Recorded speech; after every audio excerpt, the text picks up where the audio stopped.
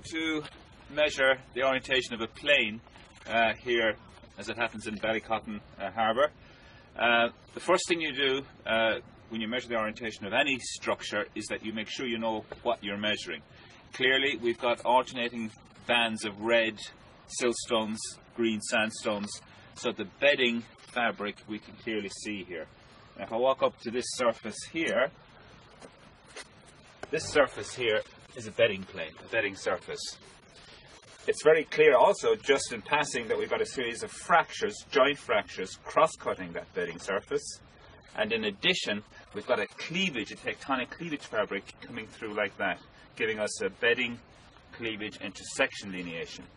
Let's not worry about that. I just want to measure the orientation of this plane here in front of us. So when we measure the orientation of a plane, we have three elements: strike, dip, and dip direction.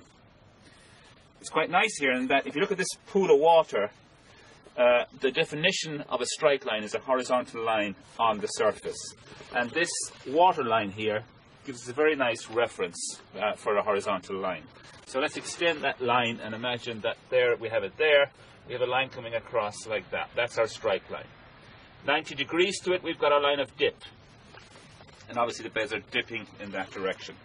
So we set up the compass chronometer so the chronometer in its correct orientation, set it east-west, and we hold the compass chronometer when we're using the chronometer vertically like that. So you'll notice there's a needle, a little black diamond-shaped needle. That's going to measure off the inclination of the base of the compass. That's what we're going to use to measure the amount of dip. So we return this to the surface and we move it around. Imagine the line of dip being a line down which water would flow if it was flowing on this surface.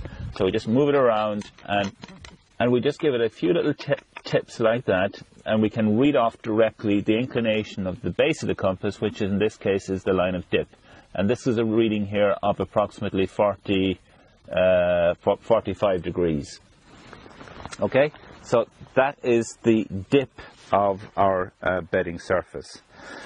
There's our line of dip, 90 degrees, our line of strike, a horizontal line on the surface. We take the compass, now we're holding it flat because we're using it as a compass, and we put the long axis of the compass along the line of strike, that horizontal line on the bedding surface.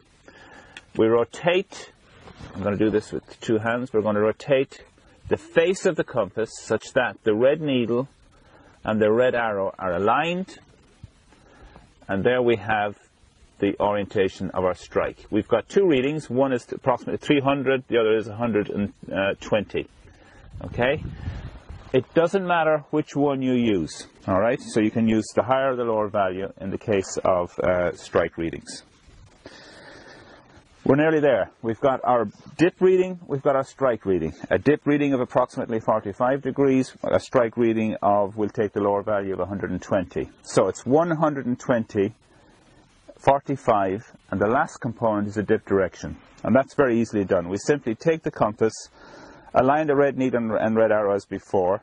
That's north, south, east behind me, west. So clearly these beds are dipping out in this direction, they're dipping out to the northeast. That's the final component of our reading. So again, to recap, our strike of 120, 120, space, dip of 45 degrees, just 45, space, northeast. That's the job done.